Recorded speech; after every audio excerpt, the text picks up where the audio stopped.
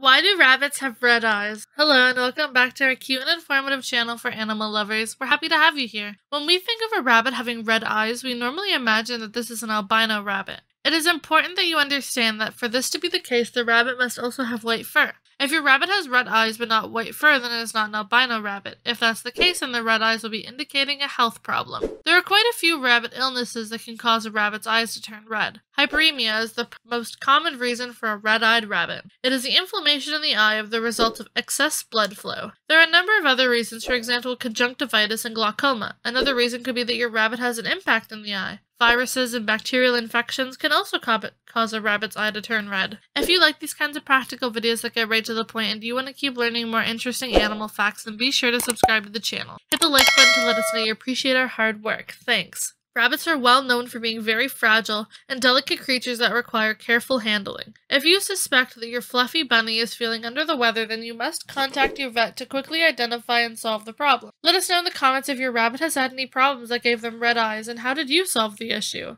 That's all for now. Have an awesome day and see you in the next video.